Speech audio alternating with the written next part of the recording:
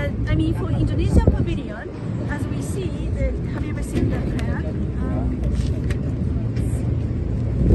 Just like this, right? Yes. And so far as we hear, they're gonna start construction in April, and then probably they will finish it up next year, like January or February.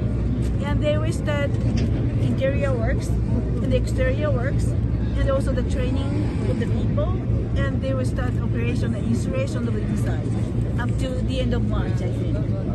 Yeah. And then what is the distance from